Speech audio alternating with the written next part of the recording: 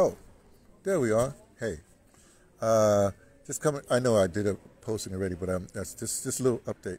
Right now I'm at the Dimbaza Society for the Age, where I go on Monday mornings, Tuesday mornings, Wednesday mornings, Thursday mornings. I give them a little movement class. It's based on a bunch of stuff: Tai Chi, stuff I learned in theater, stuff I learned in capoeira, stuff I learned in whatever. All my whole existence, I've always done some stuff, right?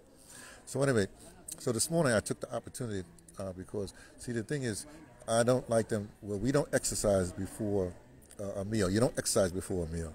The meal is going to be pretty soon. I think they're going to have I call it farina, the white stuff, right? Sometimes they have oats and farina, whatever. I don't do the oats, right? So, but every once in a while I stay with them and I eat with them, the farina, just to make like I'm part of the group. Well, I am part of the group because I was talking to the staff, explaining, what I do with the exercise, because we've been doing this for over a year now.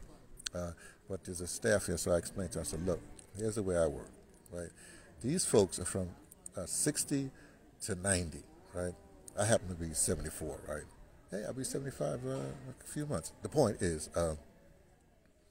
and so I know what they feel in their body, whatever have you. When you get these exercise people who exercise, going to the gym, whatever have you, they got these young people, fit people doing all kind of exercise. You're supposed to be Now on Instagram or YouTube these days, they do have older people doing some stuff, right?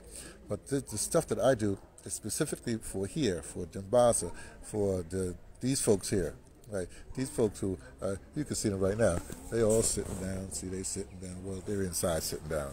They don't even deal with the sun.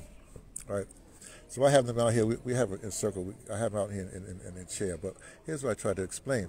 I say, look, what the deal is very it's very simple. I warm them up. We first do these things for the ankles, right? Because old folks, they have the ankles have to be stronger, and their hips have to be stronger. So I do specifically. We do a little shaking, right? I have them hum from the inside, all kinds of things like that. There happened to be a younger woman, a younger girl, well, she wasn't 60, that must have been in her 20s. She sat in that now, and so we was in a circle. So I also go by theater rules, where everybody's involved. And she started on her mobile, on her phone. I told her, go. That she wouldn't go, but because most of people are stubborn. That's all I got to tell you. Anyway, so finally we got rid of her. And then when we finished the whole session, at the end, I explained to her, I said, look, I go by theater rules. You're going to be here, you're not. It's like if you was on stage and you pulled out your phone, the performance, people watching, you pull out your phone, you start doing something, that means you're out of it, right? Either you're in with us or you're not. So see, I have rules and principles, right? Now we have another van of people here coming, right? Now they're going to protest because yesterday I had to do a little session with them. But like I said, I don't do stuff when they're going, because they come in time to eat. And yesterday, so it just so happens they came, but people ran out of gas, so they had to go get the gas. And I gave them a tiny session. But hey, don't exercise after you eat, because your body is doing certain things and digesting whatever have you. It don't need to be trying to do some other stuff, right? So that's what happened this morning.